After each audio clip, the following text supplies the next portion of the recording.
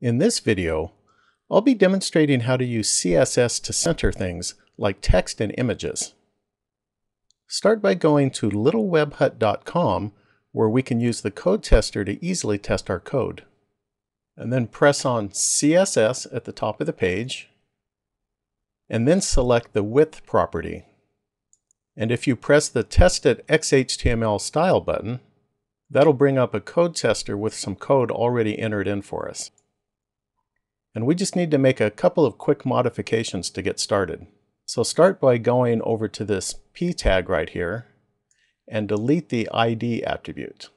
And then go down to the image tag and delete the ID attribute for this one also. And then up in the styles section, delete the styles that are shown here. Now you can press the test button to see what we have as our starting point. So here we have 2 lines of text and we have an image. And I'm going to show you how to center all of these things. The text is contained in a paragraph tag. So let's add a style to the paragraph tag to set the background color to yellow, and that way we can see how wide this paragraph tag is. And then let's press the test button to take a look at this. We can see that the paragraph tag takes up the entire width of the available space. And that's because the paragraph tag is a block level element. So now if we want to center this text within the paragraph tag, we just need to go up here and use the text align property. And we'll set this to a value of center. And now let's press the test button. Now we can see that the text is centered. But now let's add a width to the paragraph tag. And let's set this to 250 pixels.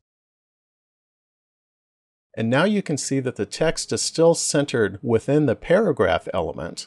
The background of the paragraph element is set to yellow, but the paragraph element itself is not centered within the page. So I'll show you how to center the entire paragraph element in the center of the available space here.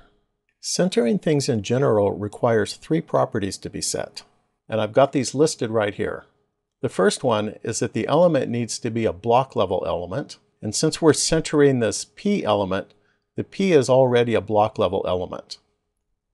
And then we need to have a width set, and we just set the width to 250 pixels. So then the last thing that we need to do is we need to make sure that the left and right margins are set to auto. So let's do that. So here I'll just set margin left,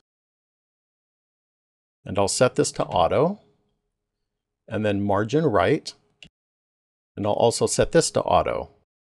And now when I press the test button, you can see that the entire paragraph tag has now been centered. And since we had used the text align property earlier, the text is centered within the paragraph tag. So now let's center our image that we have here. So we'll go up to the style section and we'll apply some styles to the image tag. Let's start by applying the margin left and the margin right properties. So I'll set the margin left to auto, and then I'll set the margin right, and I'll also set this to auto. And we're not finished yet, but let's go ahead and press the test button. You'll see that nothing happens. The image is not centered, even though we had the margin left and the margin right property set to auto. So to find out why, we just need to come over here to see what our requirements need to be for centering objects. Here we have the left and right margins set to auto because we just did that. We need to set the width, but an image has an inherent width automatically set into it, which is the actual size of the image itself. And here's the reason that it's not centered right now. It's because we need this to be a block element, and image elements are inline elements. So all we need to do is change this to a block element, and then it will center itself. So we just go over here, and we use the display property here, and we just need to set this to block. And now when we press the test button, the image is now centered. So the things to remember are that the text align property centers the text within the element that it's contained in, and in our case here it was the P element. And if we want to center the P element itself or the image element, we just need to make sure that all 3 of these conditions apply. And that is that it's a block level element, we have a width set, and that the left and right margins are set to auto. Well, that concludes this video.